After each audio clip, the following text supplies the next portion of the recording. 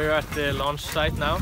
It's a bit rain and pretty low clouds, but we're gonna set everything up and then wait for it to clear up. It's looking better after launch, and that's when we're gonna do the first attempt for launch.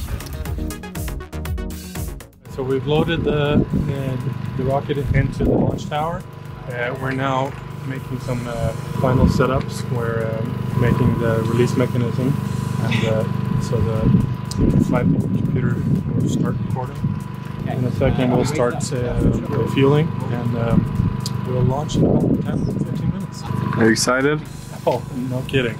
It's been a long time in preparation, and now it's finally here. It's hard to keep calm and do things methodically.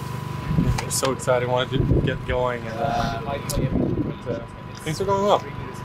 We're a little bit worried about some clouds coming in now, but it should be fine.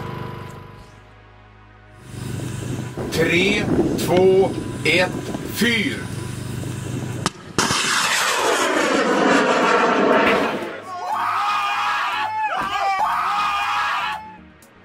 So yesterday the fire was successful. It went straight up into the clouds, but unfortunately we didn't see where it landed, and the beacon lost its signal. So today we searched the area where it most likely landed with a ballistic landing, and then we searched the area where it was most likely to land with a parachute deployed and with the wind that was yesterday. Unfortunately we didn't find it, but our hopes are up that we can retrieve it maybe sometime next year when the snow is gone.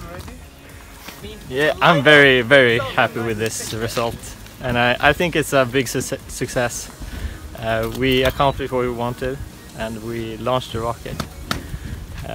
So next time we're gonna learn from this and improve, and hopefully for the next rocket we go even higher and we will be able to recover it.